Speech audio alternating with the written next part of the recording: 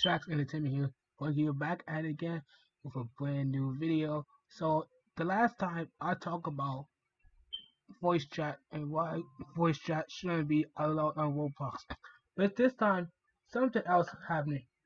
Now I know you guys are familiar with Roblox bots. I think they started around 2 years ago with the whole sending message thing, going to your game and messaging you, spamming scam websites. Now, what they do now, they are now going to games and just following you. It's not just regular players, it's YouTubers. It's just only affecting YouTubers.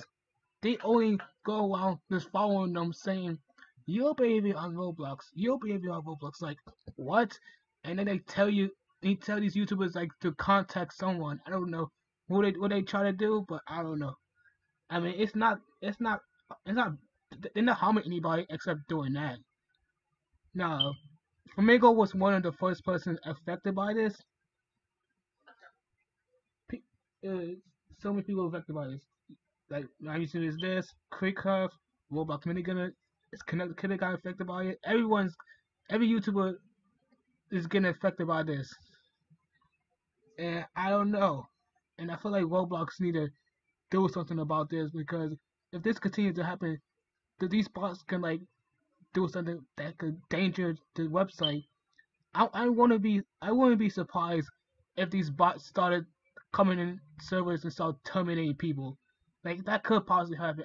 That could possibly happen because these bots are out of control. Roblox has tried so much, every possible way to get rid of these bots, but somehow these bots managed to come back and just take over the entire website. Like it's insane. It's crazy. It's actually crazy how these bots are evolving on Roblox. These bots went from just sending messaging people with scam websites, going to the games, spamming scam websites, into this now.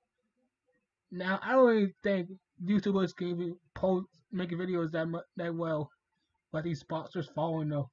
Like it'd be so annoying.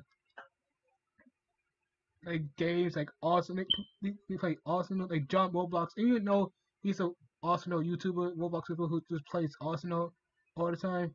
So I would imagine him playing Arsenal with bots on.